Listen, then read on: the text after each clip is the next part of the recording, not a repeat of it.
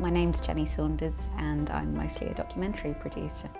For one thing, it's wonderful to have BAFTA saying you're doing something right. On another, the idea of getting BAFTA support and mentorship, I think will just really kind of push me forwards in terms of saying I want to make the most of this opportunity. The hardest thing about it is the fact that you can't tell anybody yet, so I've been going around with this massive grin on my face and people must just think I'm completely insane because I'm not saying why.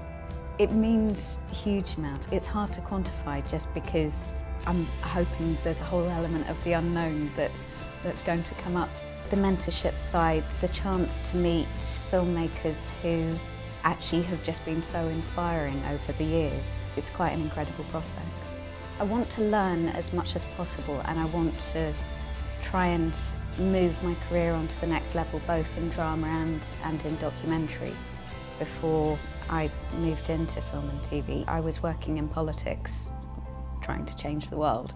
I'm very glad I made this move, but I think there are similar impulses driving both the work that I do now and the work that I did then, in that I love meeting people, I love finding out their stories, I love putting them on a different platform. To be honest, I think I always wanted to do film more, but I also felt like I needed to learn something about the world before I attempted to interpret it.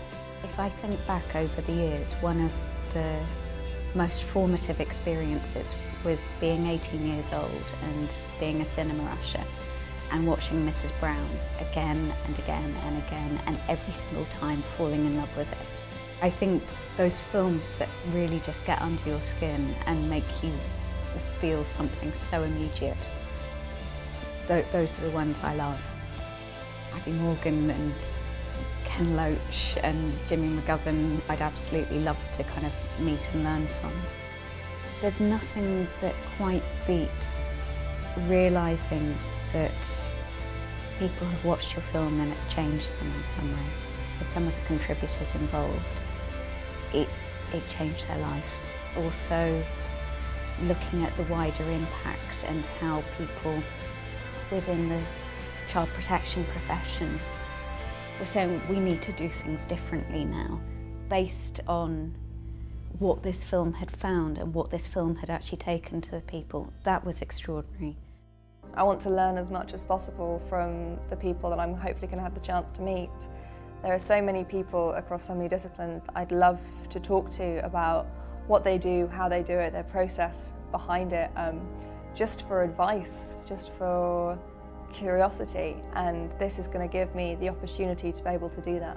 I was really lucky in my early career to have a very significant mentor, Fiona Sperry, and I worked with her as a producer for 7 years and learned, pretty much everything I know about games production.